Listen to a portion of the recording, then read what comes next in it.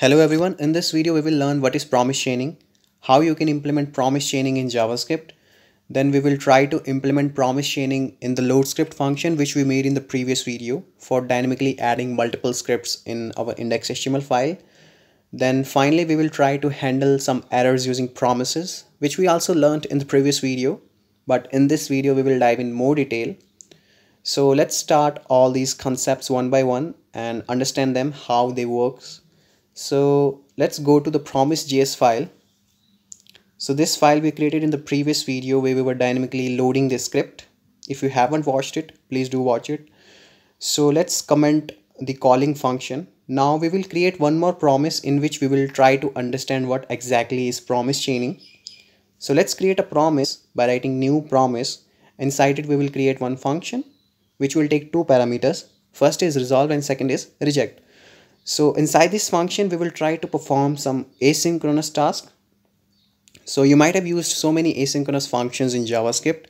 So one of that function which we will use in this video is setTimeout, which calls the particular function after particular interval of time.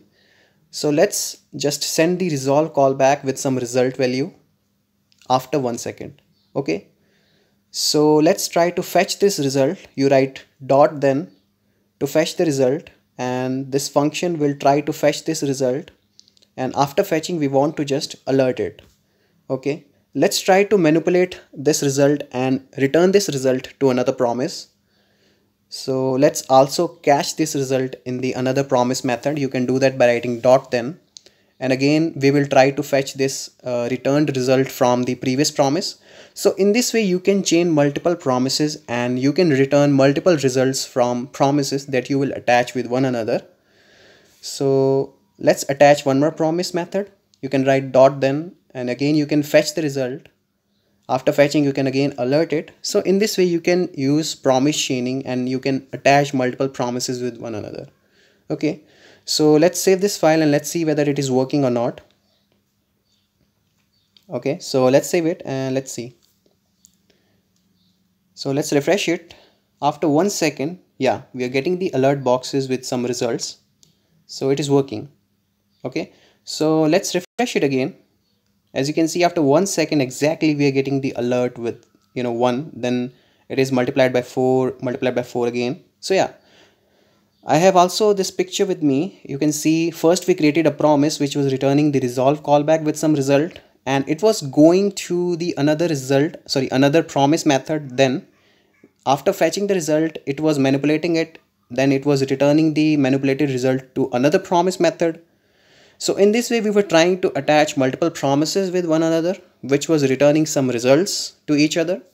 So in this way you can chain multiple promises and you can see the direction will be unidirectional. The results are going in one direction only. So this is exactly multiple, you can say, promise chaining. So I hope you now learned what is promise chaining. Let's try to implement it in our loadScript function which we made in the previous video.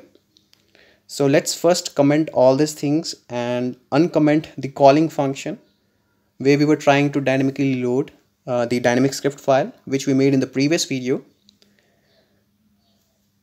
So let's see how we will implement promise chaining here. So this was a function where we were dynamically loading the script. So let's first delete all these methods that we have created and we will write every method from scratch. Let's see how we will do that. So write dot then. So after fetching the result, we will again load one more script with another source.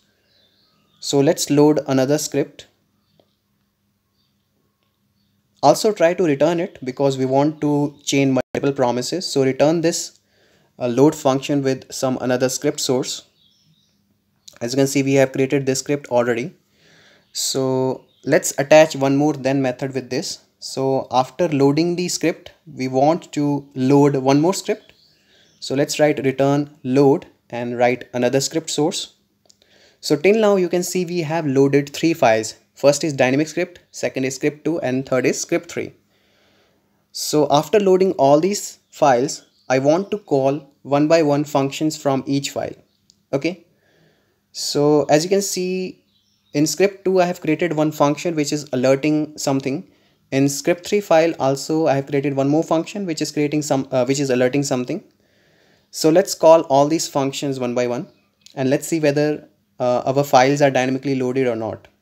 Okay, so let's go to our promise back and let's call functions one by one from all these dynamic scripts that we have loaded. Okay, so let's call one by one function from all these files. Let's save it and let's see whether it is working or not.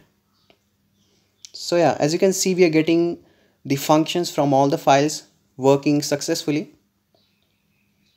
So in this way you can use promise chaining in JavaScript. Now we will try to handle errors if any error occurs. So how to do that? Let's see. So for handling errors you write .catch, which will fetch the error if error occurs in any of the promises which we have written above. So right now I'm just alerting the error. You can do anything, whatever you want to do with the error. Okay, so let's see whether it is working or not. Let's change the script source and let's see whether we are getting the error or not. So as you can see, we're getting the error because we have put the wrong script file in the second promise, if you notice once again. So you can also explicitly throw error if you want to throw. So let's explicitly throw error inside then method and let's see how you can do that. So inside then method we will explicitly try to throw one error. Let's see how we will do that. So for that you can write throw and then inside it you can pass one error instance. You can write new error. Inside it you can pass any error that you want to explicitly throw. Okay, so this error will go to the nearest catch. Okay, so what happens is you can use as many catch that you want to use, but it will always go to the nearest catch. As you can see, we're getting the error. So in this way you can handle the errors in promise chaining and in simple promises.